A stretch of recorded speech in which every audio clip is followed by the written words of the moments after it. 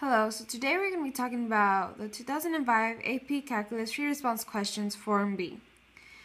Question 3 states, a particle moves along the x-axis so that its velocity v at a time t, for t being greater than 0 and less than 5, is given by the equation v of t equals ln times t squared minus 3t plus 3. The particle is at a position x equals 8 and at time t. So part A states, find the acceleration of the particle at time is 4. So to find the acceleration, it technically is a derivative of the velocity. So therefore, to find the acceleration, we find the derivative of the velocity. So we write down the equation, v of t will equal ln t squared minus 3t plus 3. So here now we take the derivative. And the derivative right now is a chain rule. The chain rule is multiplying the outside and then multiplying it by the inside. So we have v, derivative of v equals 1 over t squared minus 3t because ln is 1 over x, so x is this, times the derivative of the inside,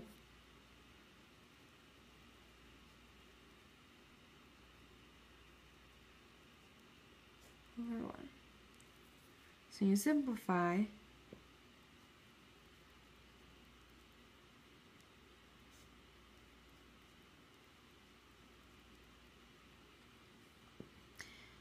and at this point, you can continue to simplify, or you can just plug in your t equals 4.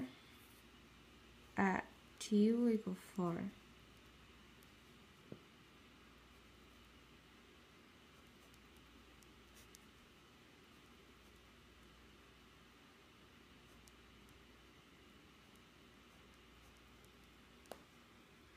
And then you simplify.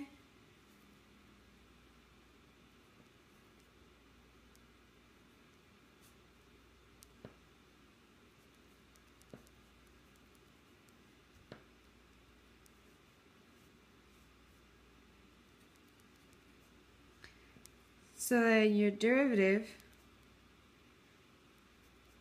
or your acceleration, is 5 over 7. Okay, so part B states, find all times t in the open interval t greater than 0 and less than 5, at which the particle changes direction during which time intervals for t greater than 0 and less than 5 does the particle travel to the left. So what we do is we have to set velocity equal to 0. Velocity t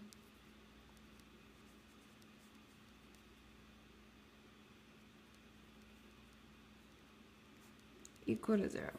So you have ln t squared minus 3t plus 3 equal to 0.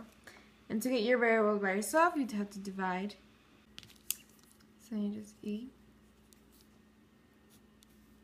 And e to the 0 would be 1. Like 1. So then now you have to equal it to 0, so you can subtract 1 to 3. Plus 2 will equal 0. So now at this point, you gotta find your zeros. You have t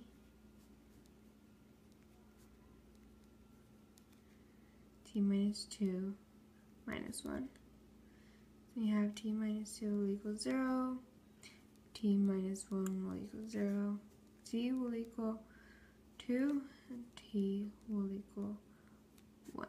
Once you reach at this point, you gotta answer the second part of the question. So the second part of the question states, during which time intervals for t being less than 5 and greater than 0 does the particle travel to the left? So you have t equals 2 and t equals 1. So you put that into an interval.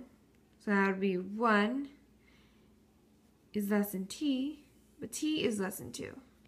So t is going to be traveling to the left when 1 is less than t and t is less than 2.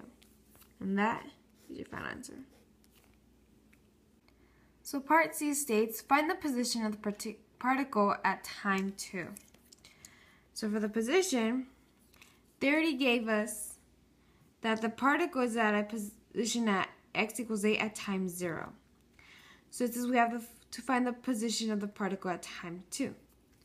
So for the position, we write st will equal s0 plus the integral of 0t, and then using the velocity equation, ln t squared minus 3t plus 3.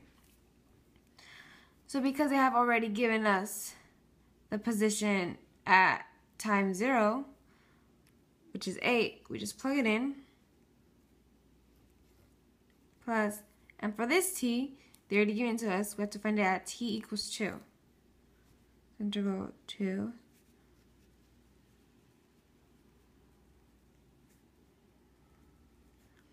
So for this part, we can use our calculator.